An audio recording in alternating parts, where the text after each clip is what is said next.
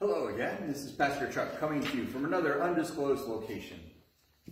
But I'm hoping, since I'm standing next to a baptismal font, the baptismal candle, reminding that we are united to Christ through our baptisms, you may figure out where I am. But today I want to do a reading from Philippians chapter 2, which is just before what we're going to read on Sunday for our New Testament reading.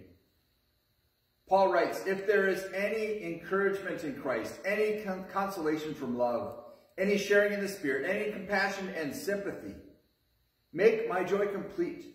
Be of the same mind, having the same love, being in full accord and of one mind. Do nothing from selfish ambition or conceit, but in humility regard others as better than yourselves.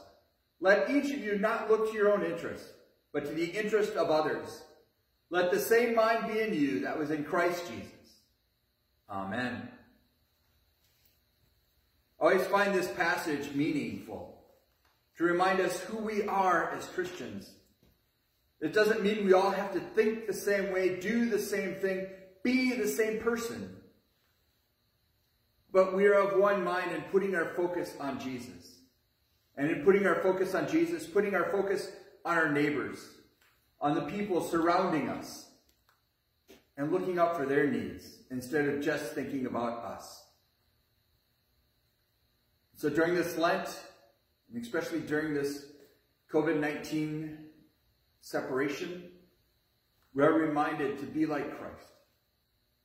Look to the concerns of our neighbors, of our brothers and sisters, and see how we can serve them and serve God.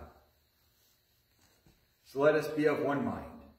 Look to Christ, the one who gave his life for us on a cross and rose again so that we could be joined to him.